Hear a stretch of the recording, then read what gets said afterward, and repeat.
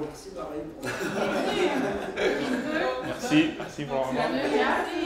C'est la prière. Obviously I cooked everything, right? No.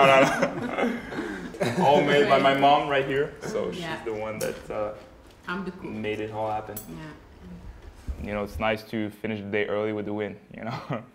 If you lose, the day is long after, but if you win, you know, it's a good day. So I was able to come back pretty early to the house, relax, get in the pool a little bit, and yeah, now enjoy some food. We usually either have a soup or a salad, you know, trying to get some veggies in. So tonight it's salad, but I only drink sparkling water. If I could drink sparkling on court, I'd probably do it. Oh, and maple syrup, big key as well. Maple syrup is life. No joke, I bring it from home, from Quebec. Yeah. So in front of me, we have Nicolas Perrotte, our fitness coach at Tennis Canada. Then we have Frédéric Fontan, one of the two tennis coach. And then we have my mom at the forehand, Marie, who is obviously the reason I'm here today. So my best friend, my sister here, Melika.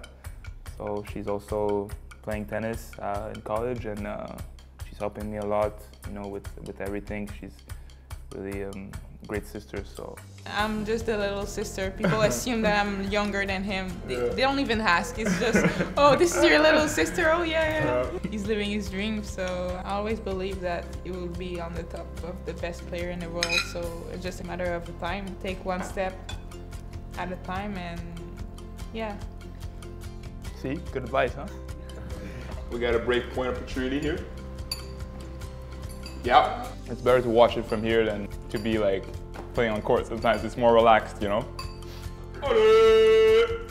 Allez, allez, allez! Ça break. It's one of the reasons why we chose to run this house.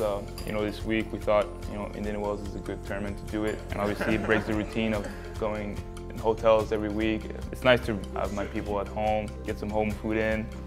It's nice, yeah.